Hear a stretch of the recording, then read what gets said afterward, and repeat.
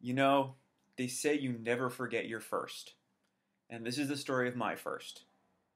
Not that first. I'm talking about my first national magazine cover story. Now, over the course of my career, I've had 14 national magazine cover stories, but it really is true. You don't forget your first, because you don't forget any of them. But my first was the DangerDoom cover for Elemental magazine back in 2005 when the first DangerDoom album was coming out. This was special for a whole bunch of reasons. And first of all, rest in peace, MF Doom. This definitely was one of the first things that came to mind was my conversation with him all those years ago and just being able to speak with him. So this story came together. I had been working at Elemental for probably around a year, contributing to their publication. I was freelancer, so whenever I could get something in there, it was great. And for the better part of a year, I was consistently in every issue.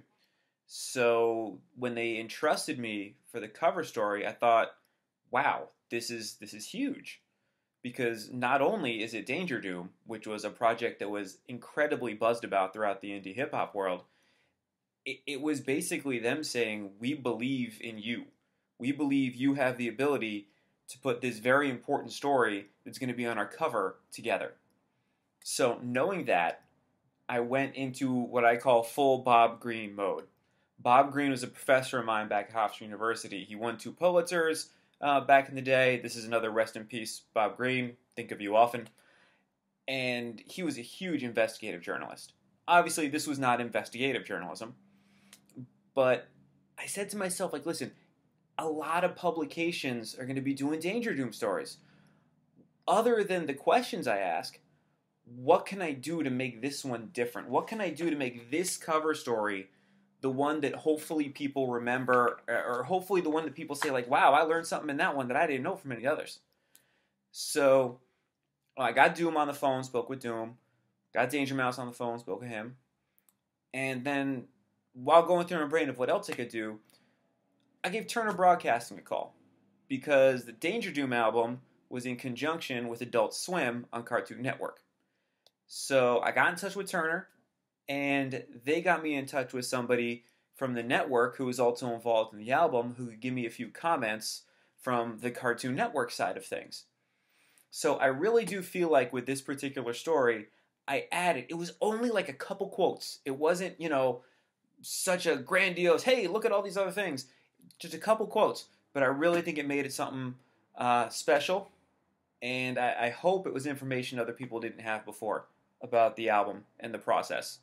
I thought it was really interesting. I just reread the story earlier today, and I gotta say, my writing has gotten better over the years, but I think that is a given.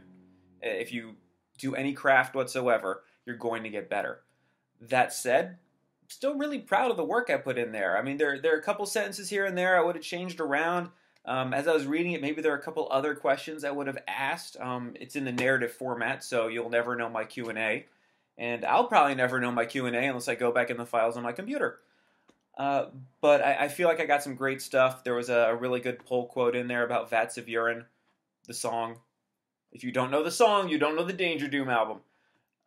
So, yeah, it's just that was my first national magazine cover story, and it really it set the tone for me for a lot of things in terms of knowing that hard work pays off. I mean, they didn't give me the cover story my first week there. They had me wait a long time. They had me submitting a lot of stuff, and then they were like, hey, DangerDoom, we're going to give that one to Adam.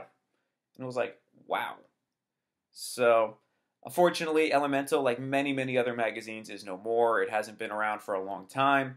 But what a great moment for indie hip-hop, that publication. And I don't know if everybody knows this, but when Elemental went out of business, folded, I started my Artist of the Week feature on my blog, Adam's World, because I felt that indie artists needed a platform, and with Elemental no longer there, they were missing a huge platform. And, I did the Artist of the Week for a whole lot of years, then evolved into other things, the New York City Scene Report.